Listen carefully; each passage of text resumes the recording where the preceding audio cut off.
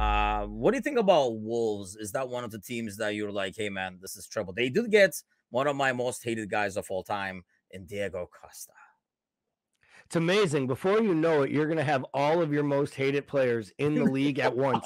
They'll all be Neymar when you need him. Yeah, they'll all be Brazilian, regardless of what country they identify and represent in European competition.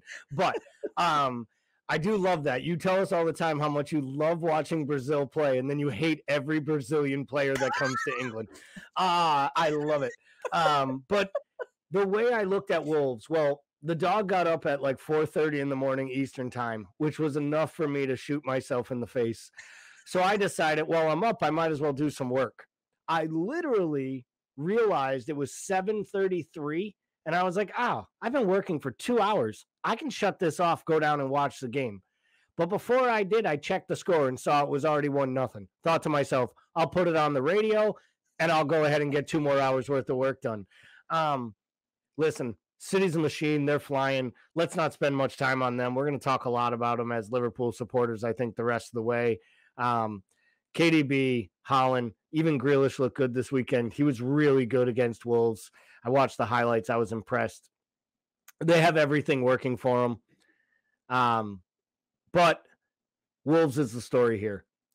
They are a shell of themselves. The manager looks absolutely lost. You know, Nuno lost his job because he moved from a back 3 to a back 4 and it didn't work out.